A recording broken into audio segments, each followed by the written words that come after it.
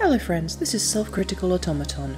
3 Packard Bell beige box PC towers strapped into a trench coat together pretending to be a person. And welcome to this, the episode 0, setup episode, introduction-y thingy for my new blind let's play of Paradise Killer, an investigation game influenced by cosmic horror, vaporwave aesthetics, and horny but not overtly sexual visual novels.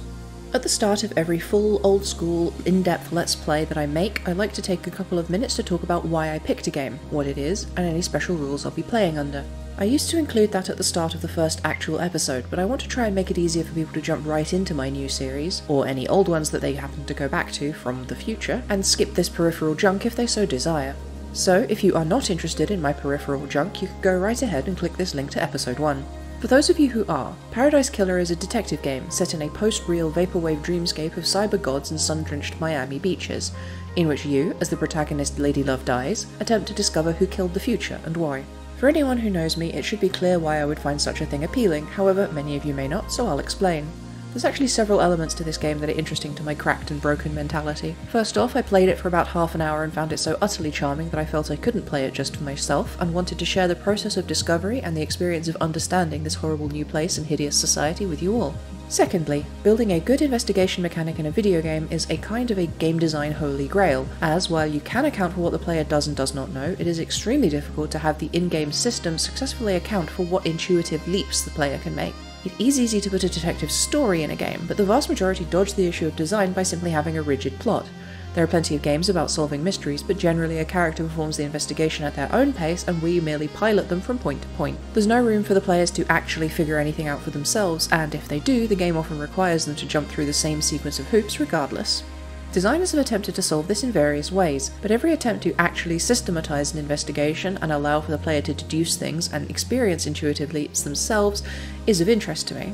In short, I love dramas of information, where I can exercise my mind and I'm allowed to figure things out for myself.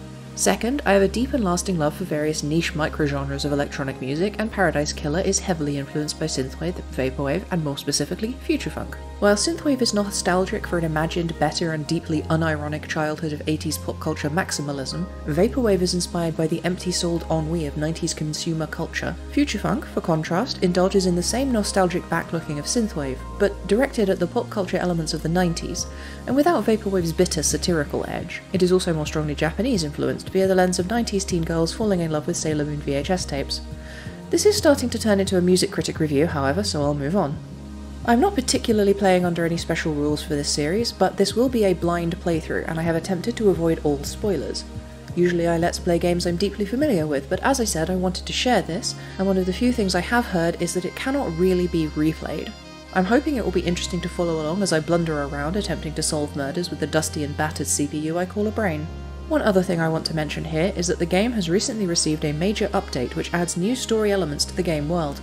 This might sound good in the abstract, but I have very strong feelings about this kind of modification, for reasons I will talk about in the Let's Play proper. As a sneak preview, though, curation and preservation, and the destruction of a work of art as it was originally experienced, which I can now never see for myself.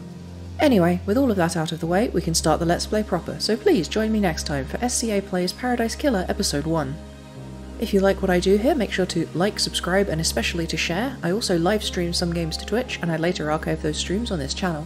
There is a Discord server with some channel news and stream announcements, and if you'd like to help maintain my continued existence, you can donate to me via Ko-fi or Patreon. All of these links are in the description, and as always, thank you so much for listening. See you next episode.